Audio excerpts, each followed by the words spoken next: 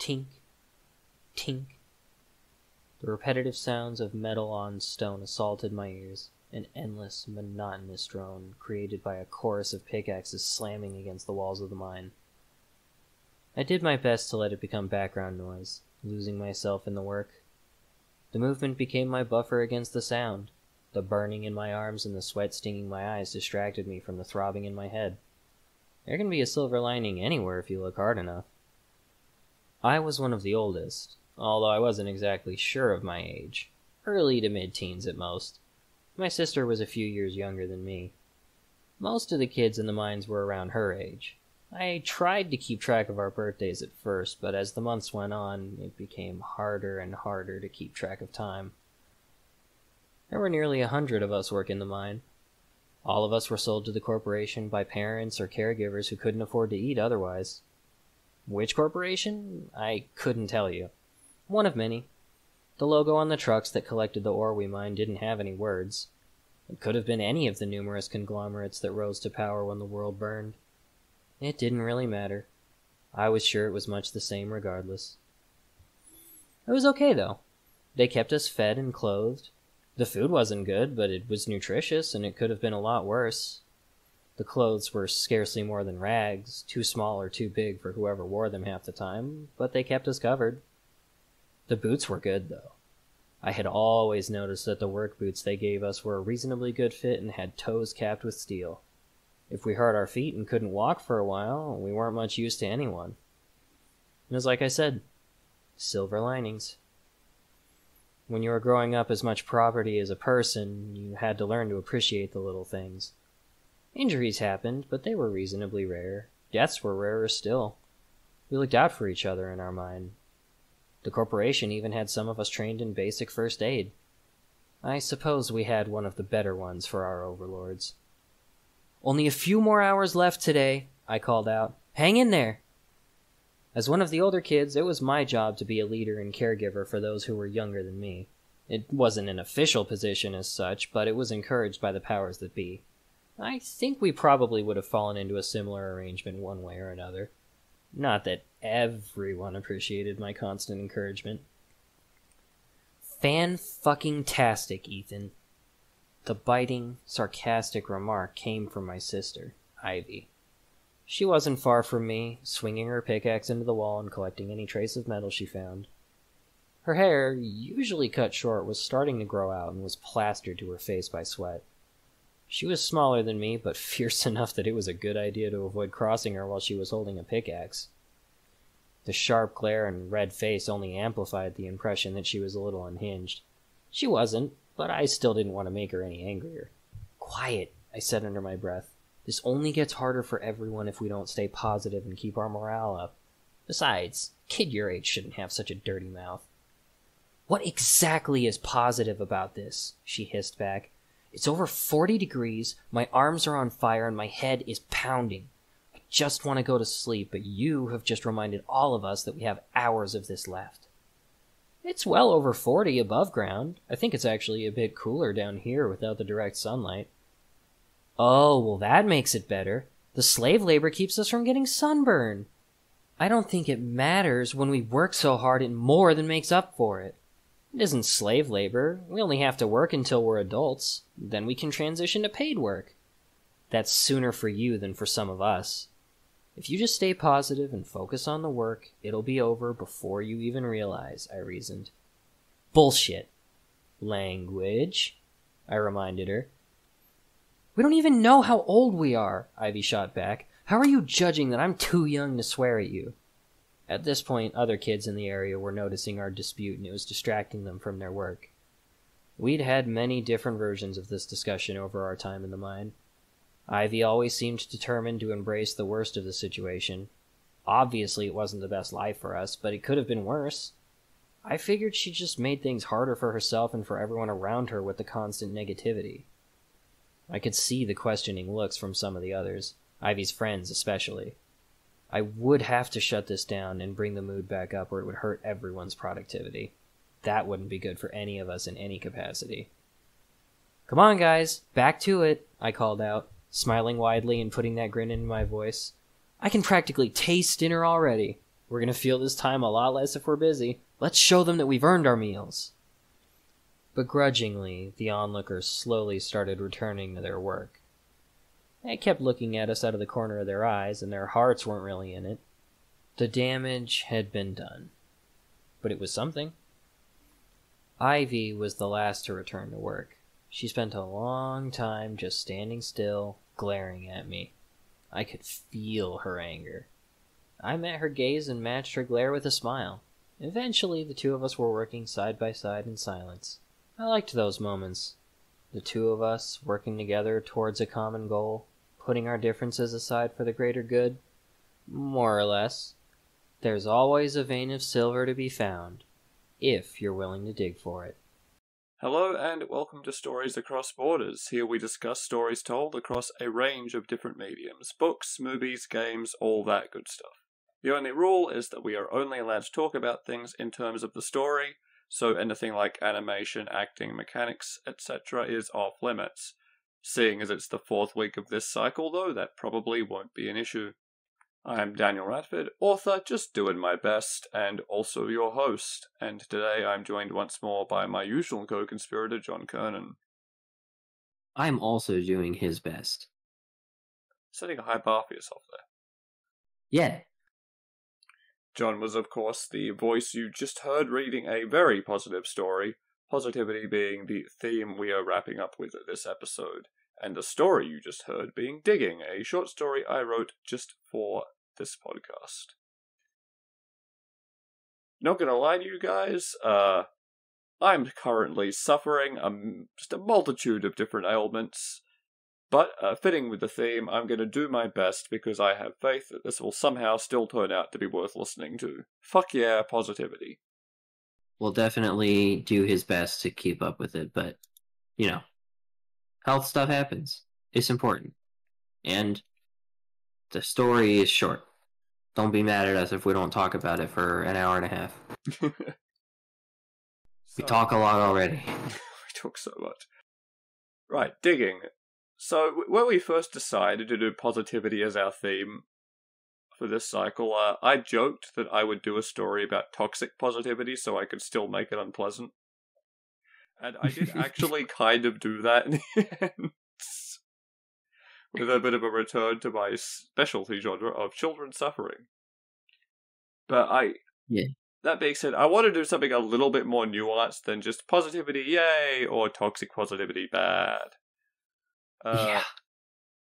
So, we've got Ethan and Ivy and all these other kids, forced into this dystopian mine, basically working their tooth and nail, clawing their way up toward the hopes that one day they will grow up to become paid employees.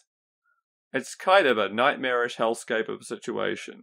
We've got the two siblings, Ethan, who is a little bit older and who kind of has the perspective that if you look hard enough, you can find a silver lining anywhere. And as long as you can find that silver lining, you can keep going forward. And then you've got Ivy, who's a little bit younger, but whose take on things is everything is shit, and pretending it's not shit isn't going to make the shit go away. Nope. And what I was going for with this is basically that neither of them is wrong. No.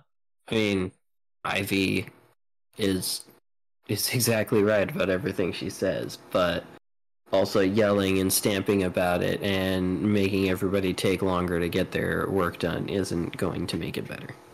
Yeah, no, you're exactly right. Like, she has every right to be angry and upset, but it's not like she's offering solutions. And by the same token, Ethan isn't wrong either. Like, keeping a positive mindset and appreciating the few good things they have in their life is gonna be important for getting through the years and years of basically slavery they have left before they get the upgrade to servitude. Yeah, in situations like that, it's sometimes the difference between life and death. Yeah, and Ivy is at risk of falling into a very dangerous negative spiral and dragging others with her if she can't find those good things to latch onto. But Ethan's relentless positivity is hurting Ivy and probably others as well, because his own refusal to really acknowledge the gravity of the situation and how messed up it is not allowing himself really or them to properly process their suffering. And if you can't process the things that are going badly in your life, you're going to explode eventually, because it's just going to build up and up and up, and you're going to see more minor outbursts from Ivy before she just combusts. Yeah, you can't just keep all that stuff inside. And you especially can't just ignore it and hope it's going to go away or pretend it's not there. Exactly. Like I drew a lot, I got to admit, on some personal experiences of mine for this one, which I don't normally do when I write. Oh yeah, I remember that. Your years in the mine were pretty tough. No, I didn't. I never did have years in the mine, placidly. But I've definitely been in situations where I've been feeling incredibly unwell or in a lot of pain, like now. But even worse. And you don't want to just hear someone offering platitudes telling you that, everything is okay. You don't have to worry. There's nothing to worry about. Everything is okay. Because it's a lie. Everything is not okay. You feel like utter shit. You're in agony. You are in the process of suffering. You don't want to have someone telling you everything is fine when you know it's not. Everything will be fine, maybe, but you want to be allowed to say, yeah, but it's not fine right now. Yeah, you want to be allowed to feel your feelings, even if they're bad. Yeah, exactly. It's like you've got to appreciate, for want of a better word, the negativity. Because if you bury it, it's not going to go away. No, it does not. And we all get forced to learn that lesson at one point or another. Yeah, and I mean, I found myself getting just angry at people who were just trying to help, because the way they were trying to help wasn't it wasn't giving solutions to the problem. It was giving those platitudes, and no one wants to be told that everything's fine. Because it makes you feel like you're being belittled, like you're making a big deal out of something that is very much not. When the reality is, it is a big deal. Yeah. Feels like your problems are being devalued. Exactly. And, I've been on the other side as well, to an extent, where, not in exactly the same way, but sometimes a lot of time when people come to you for help, they don't want solutions either. What they want is you to just tell, they want to be comforted, to be allowed to have a helping hand in processing their negative emotions. They don't want, here's the logic of the situation. And I do tend to immediately jump to, finding the logic in a situation. Yeah. And it's a bad habit of mine, too. Yeah. Sometimes it's what people want and need, but a lot of the time it's really not. And it creates tension. And Ethan and Ivy are kind of like the extremes of both sides of that, I guess. Yeah, they're both aware of the problem, but one has already acknowledged that he can't fix the problem and is manifesting that it's just trying to make things better through purely emotional appeal. And the other one is essentially just letting that negativity run free and allowing the emotional damage to manifest in actions, because she doesn't have a solution either, but she definitely doesn't want to just ignore the problem. Exactly. And honestly, I feel like both of the kids, are spiraling towards burnout. Oh, yeah. He can only keep up with what he's doing so long. He's trying to take on everybody's emotional responsibility. Yeah, and he's investing so much of his emotional resources into keeping up this positive front. which it's dangerous for himself and others because, I mean, no, again, we've established he's not letting anyone else process their negativity, but he's not processing his own either. He's always pushing it to the side, but going, okay, yeah, but it could be worse. But yeah, almost every situation could be worse. It doesn't make the situation you're in now better. Yeah, and one thing we consistently see with a lot of forms of intense positivity, especially toxic positivity, but it also sometimes comes in with non-toxic positivity, is like, we talk about how happiness or positivity can also be like a self-creating thing. You give someone a little positivity, they put more back into the world, and you get some of that. But the thing is, without breaks, the one thing that does happen with that positivity is when you put positivity into something or someone, that positivity plus one, it doesn't immediately come back to you right away. And when you're putting everything out there everywhere you can, at some point before all that comes back to you, you're gonna hit zero. And when you hit zero, it's not as simple as just not being able to be positive for a while. Burnout on trying to be positive and optimistic and sunny, it's it's a bad thing. I've been there.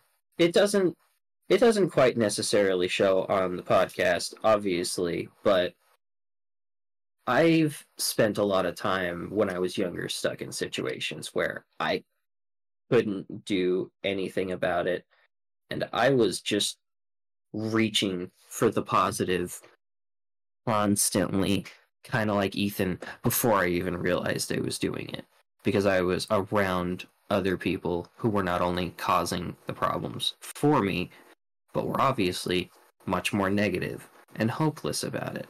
And I've had a couple times where I've hit that point of zero, and it made me realize just how bad it is.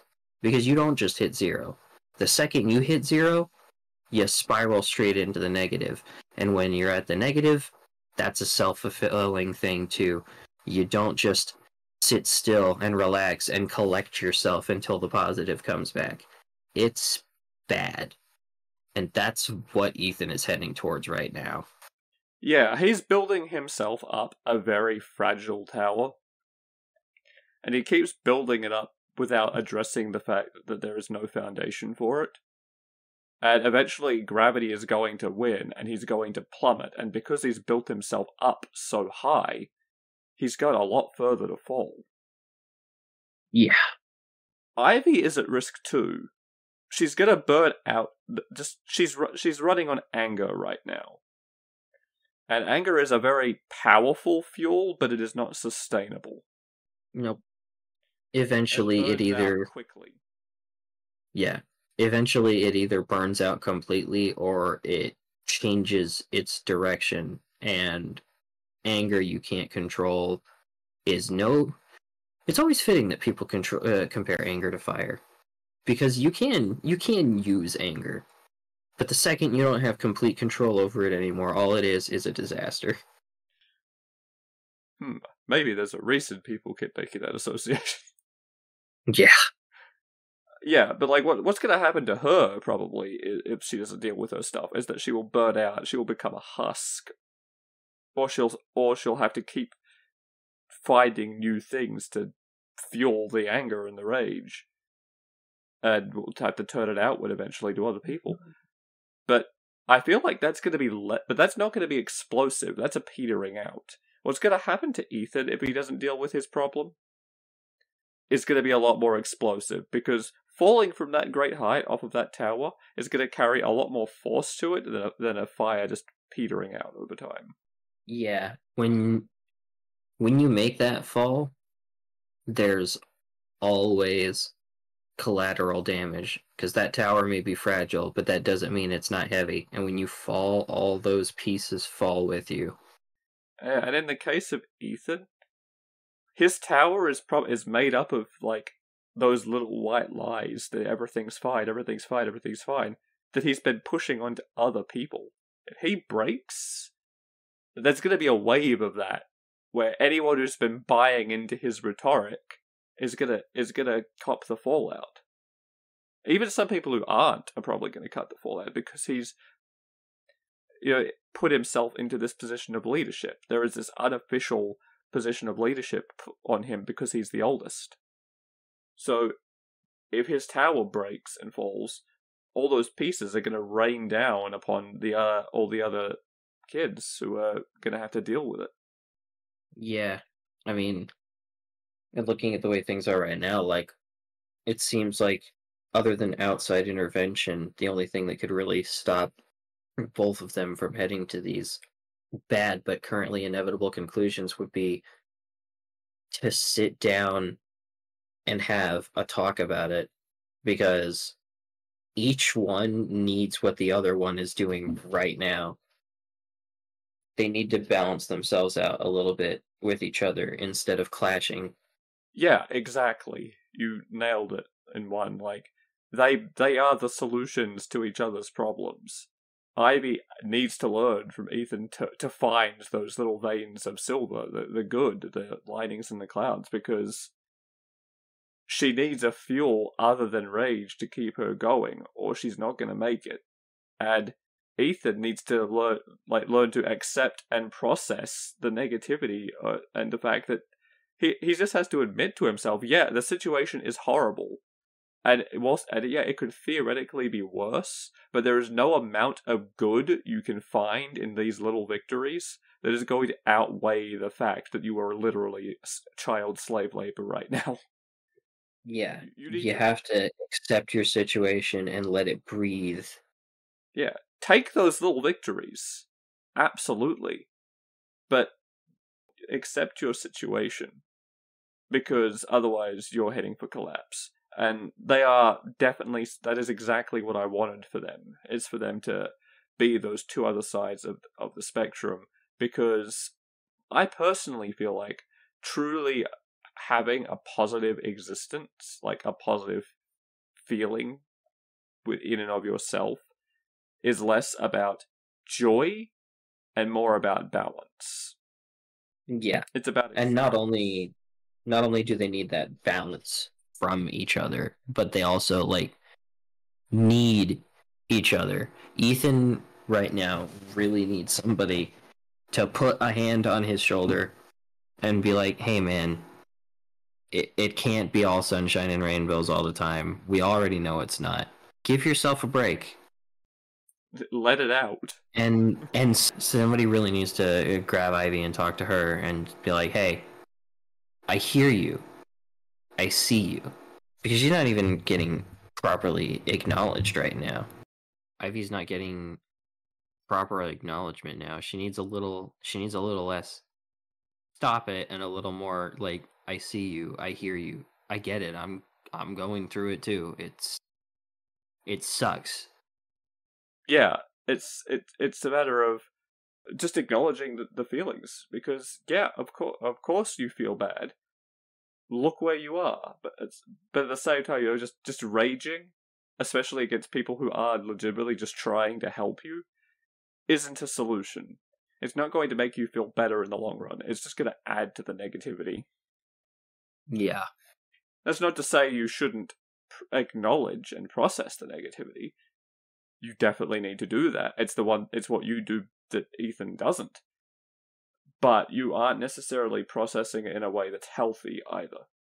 Because that's the thing is, I feel like stories don't often really delve into this sort of thing. They often keep it very one-sided, where the lesson is either embrace the positivity, embrace the good, or they do the lesson of let it out, throw out your embrace your rage. And I feel like that the discussion should be more nuanced than that a lot of the time, because I don't think either approach is entirely correct on its own. I think they are both part of the answer. It reminds me of all things. Do you remember the Simpsons episode where Flanders finally loses his shit? That is kind of what it is. He's bright and positive and cheerful all the time, even when bad things are happening, and he's unlucky enough to be in a place surrounded by people where all too often none of that positivity he's putting out into the world actually comes back on him, and instead he's actually getting given shit for it, and eventually he snaps. Yeah. He As snaps, everybody he rages, always will. and he doesn't really get anything good out of it. Like, he gets No. a release, but it doesn't fix the problems. It doesn't change his situation. Nothing becomes better. And that's where we have it. Like, that is the situation that we have Ethan and Ivy in. Ivy is doing that. Is exploding with rage right now. She's angry, but it's not gonna fix anything. It's just an endless cycle. But by the same token, Ethan's not fixing anything either. The reality of their situation, as horrible and grim as it is it's probably not us. They're probably not in a position to fix and change anything. No. The best thing they can do is try to get through it and support each other. And this is not like that. Neither of them are unaware of this. I think. No. I say I think like I didn't write them. No, because if Ethan was completely unaware of it, he would be shutting it down a lot more distinctly and directly, maybe even getting a little bit angry himself over it. And if Ivy was completely unaware of it, nothing would calm her down, and she would only get more angry at Ethan trying to placate her. Yeah. For Ethan, it's a matter of, we don't have a solution to this problem, and we never will. Our only hope is to just keep clinging to those little victories until we get to the end, and then we get a job out of it when our debt is paid. And then we can start living the life we want. It's just a matter of time. It's just a matter of waiting it out. But for Ivy, what she's saying is, yeah, but that's a long time to suffer like this, my guy. And it's everything going to be already longer for me now. than for you. Yeah.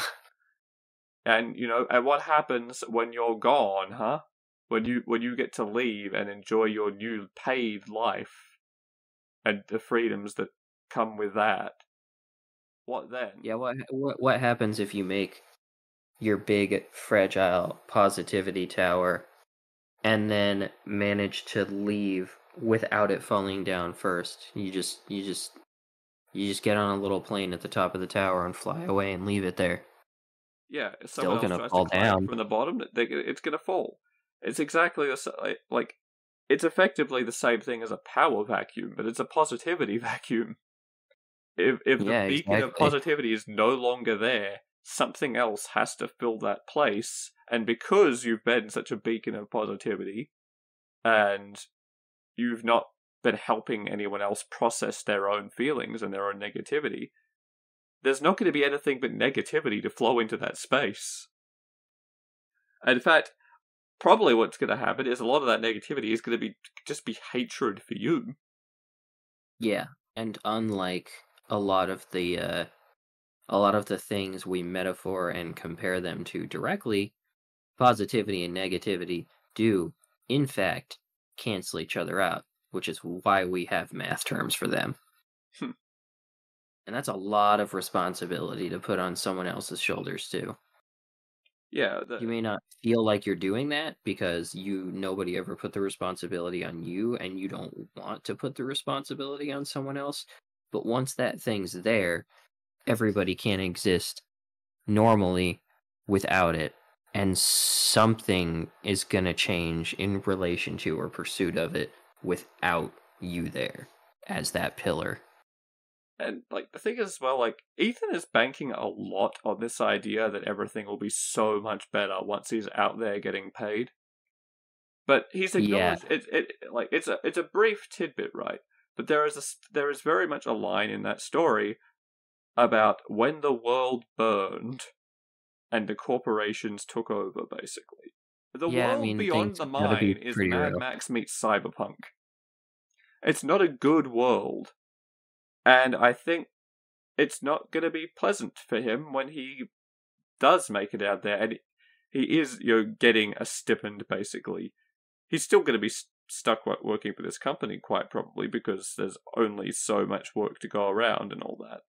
And it's not going to be a lot of money. It's not going to be luxury. It's going to be better than what he had, for sure. And for a while, he'll love it. But eventually, he's going to have to come to the realization that his life's not that much better.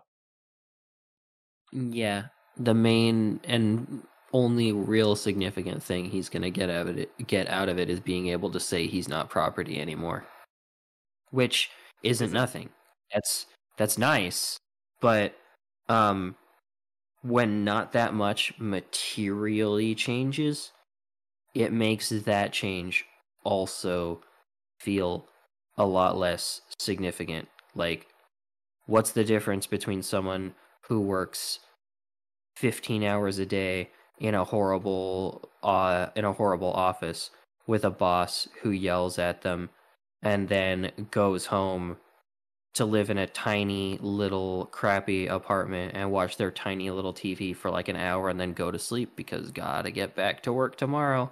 How far off is that from just being a slave? It's better, but in some ways it's pretty easy to call it a different kind of slavery.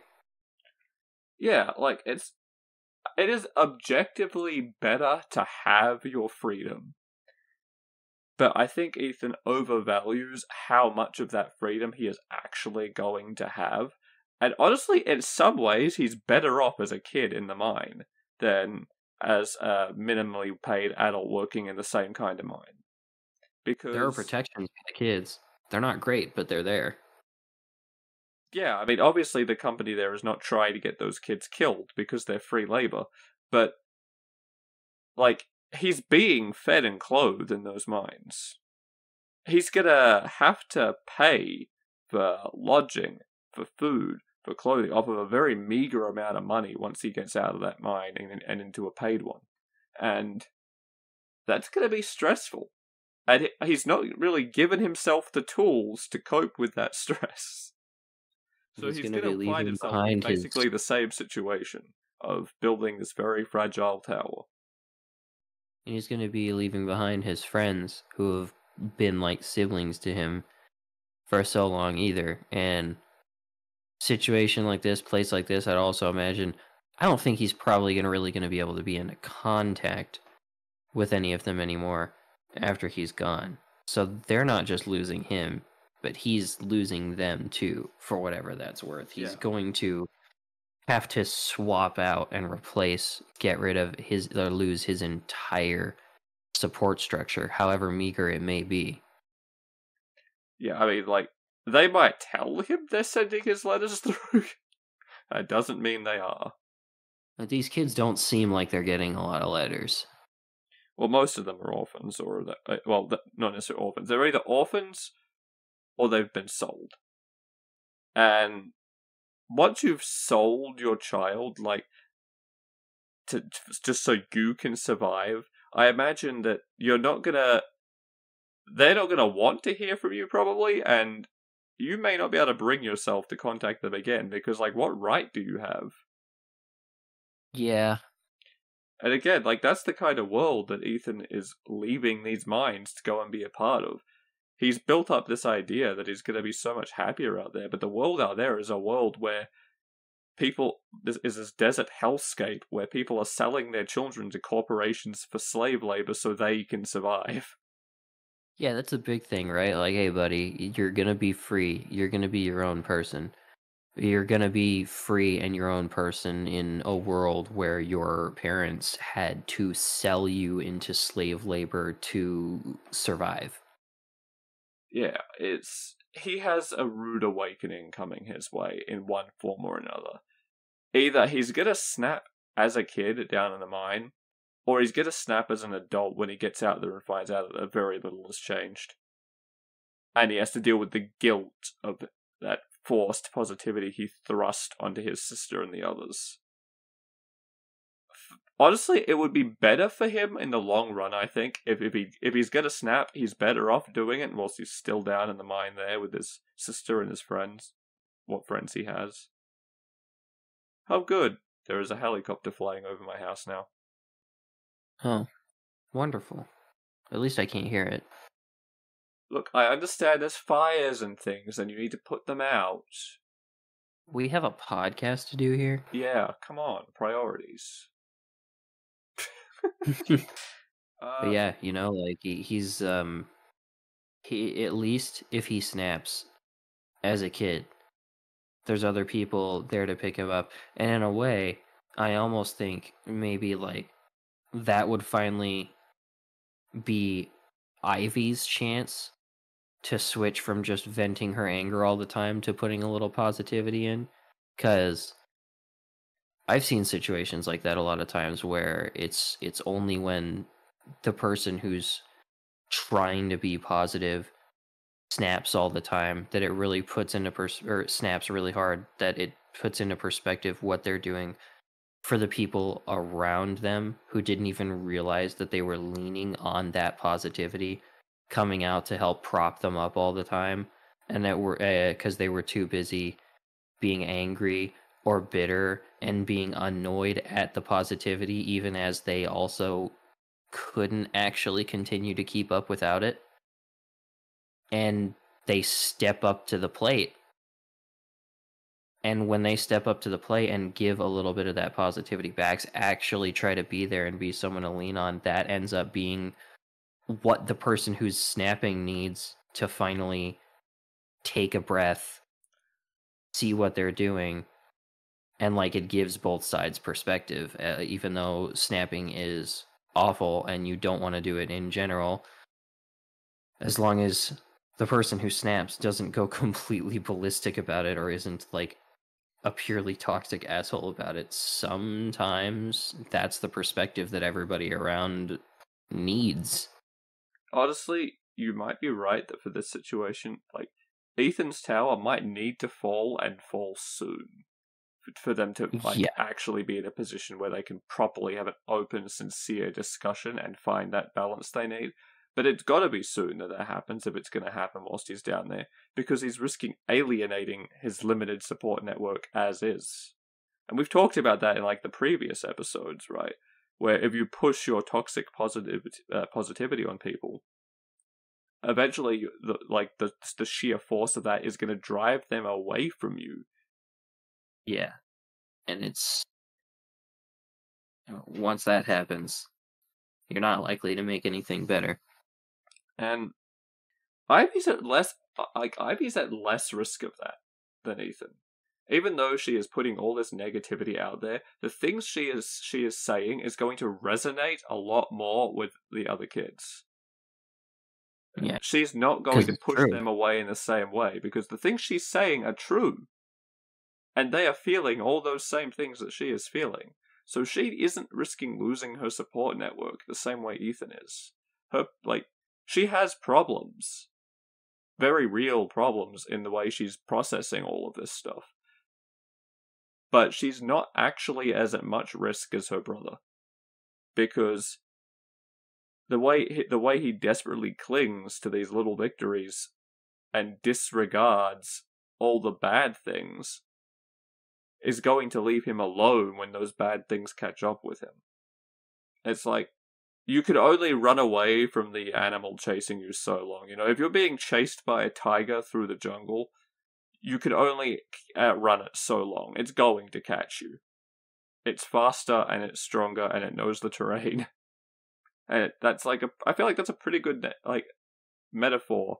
Maybe not as good as the tower. I liked that, but for what Ethan is going through right now is that he's running away from this predator and expending all of his energy on running away from it, where what he should be doing is looking for ways to properly combat it. So when it does catch up with him, he can fight it at full strength, as opposed to just getting consumed. As he is right now, he's just running until he trips.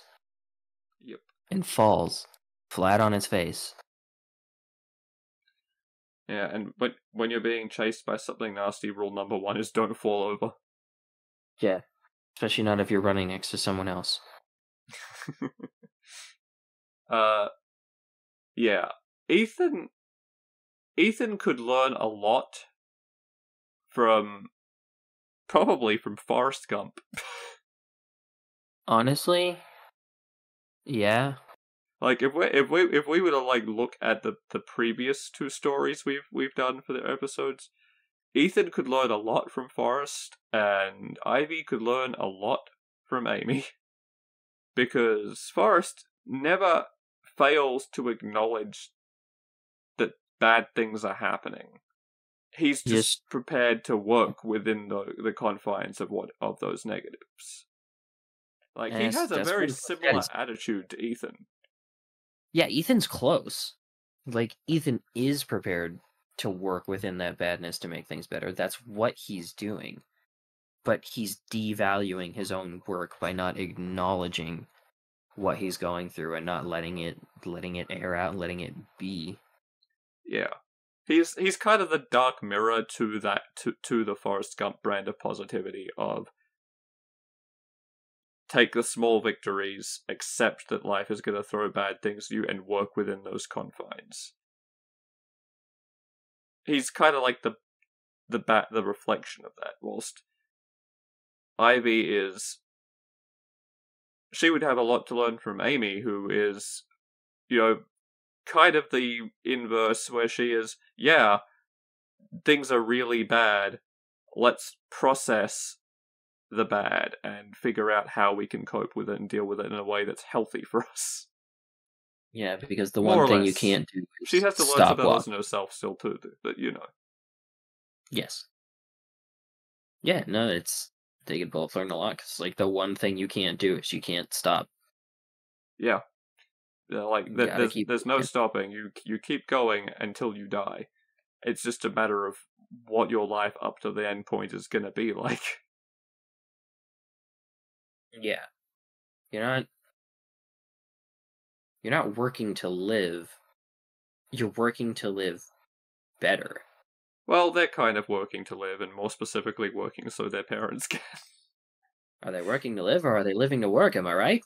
But yeah, again, like, this is very much the sort of area I wanted to get into, where I wanted it to be, like, more of a discussion about balance, rather than just negativity bad, positivity good, positive negativity, toxic positive, whatever.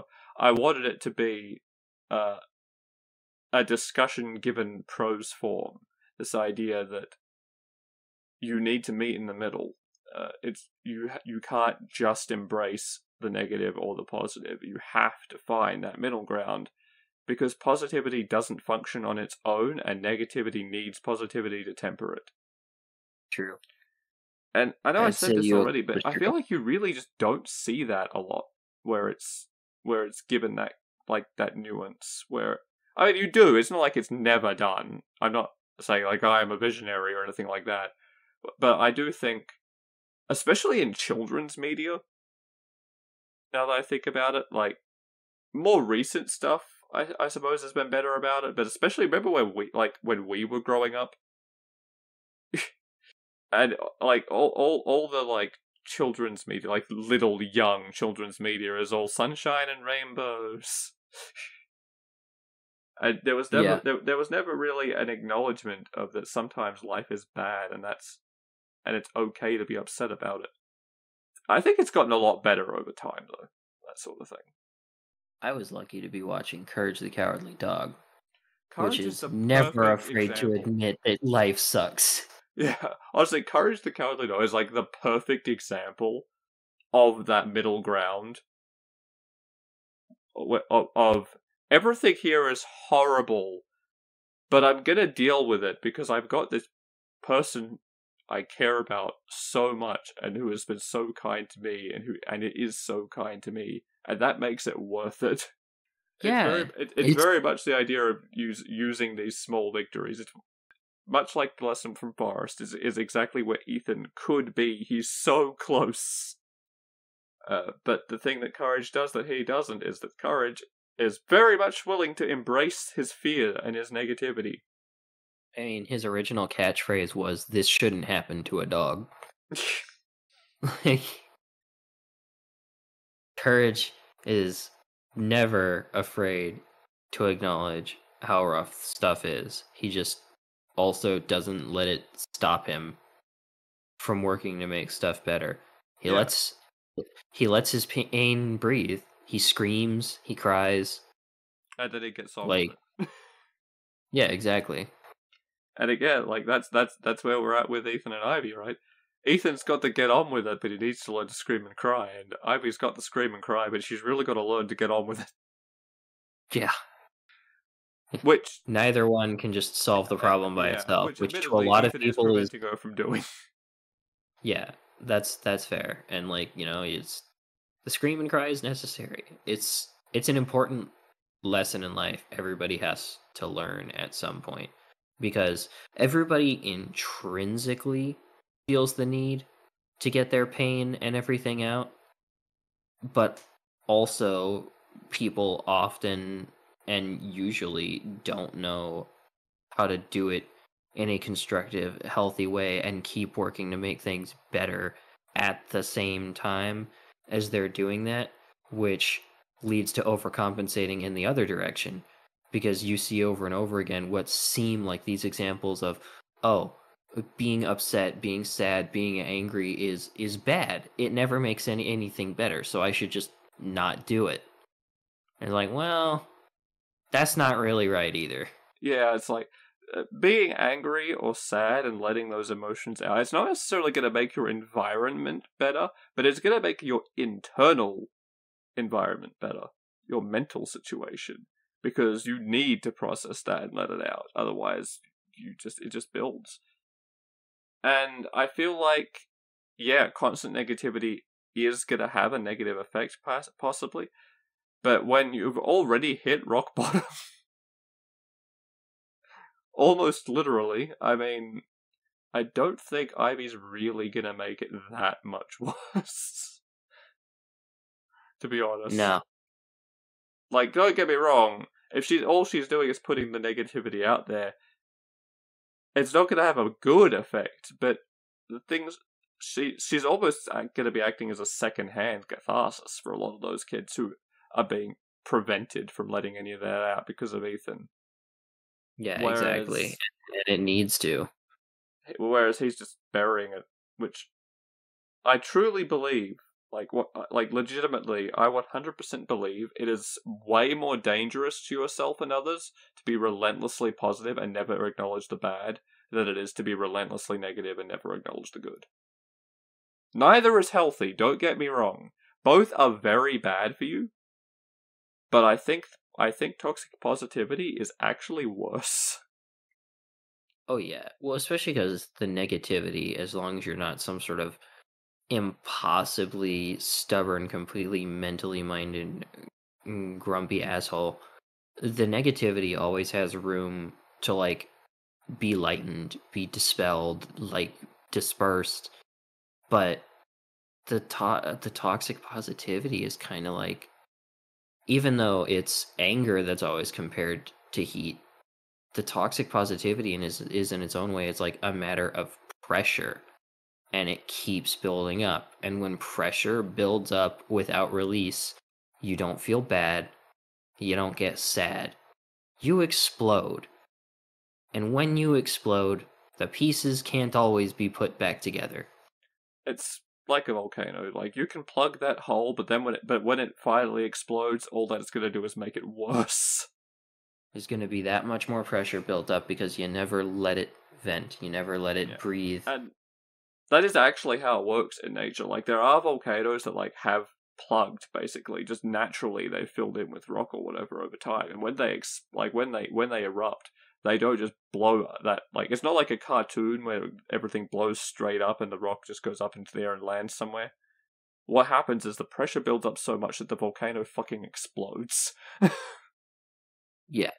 Like an actual explosion of molten ash and sometimes lava. Yeah, it's stone and ash and glass and lava just detonate in every direction. And all of those things, minus lava, are already bad enough when they're not hot.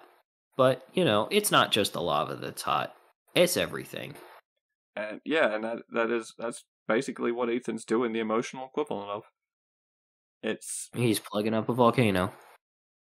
Yeah, you're sticking his finger in the dike. It's still gonna go eventually. The structural integrity's not there. It's gonna happen.